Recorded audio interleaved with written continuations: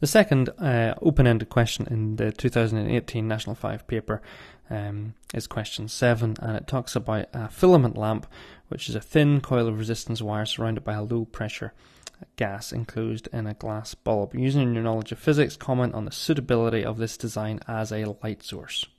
So this is quite a difficult question to answer, and there were a couple of things that you could focus on. One being the thin coil of resistance wire, and the second being the low pressure gas.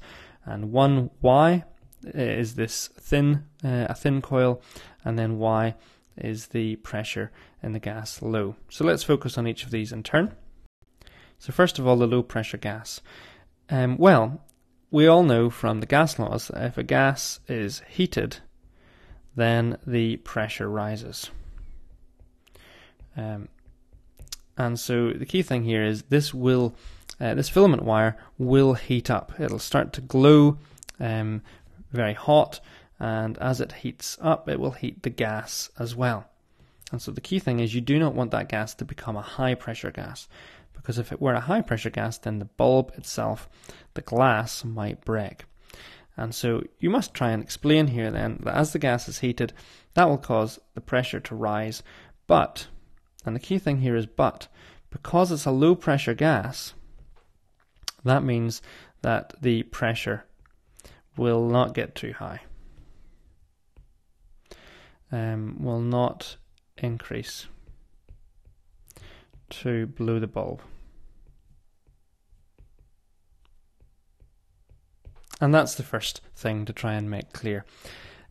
It's quite easy to suggest, well, it could blow the bulb. It's very unlikely to blow the bulb because it's a low pressure gas.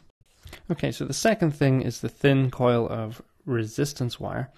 Now, the important thing here is that a thin wire means high resistance. And high resistance means that it will heat up. And when it heats up, it will also emit light. Okay, it's very tempting to say, well, it's a thin coil, which means it's a high resistance, which means you'll not have a lot of current flowing through it. Well, actually, that's not the point at all.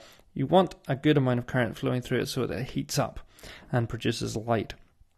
And so it is suitable as a light source because of the fact that it's got a high resistance, and therefore it will glow red hot as the electrons try to travel through it and keep bouncing into the wire itself. And so if you talk about the electrons and the physics of what's happening there to cause that heat to be produced and therefore light to be emitted, then that's a good way to display your knowledge of physics.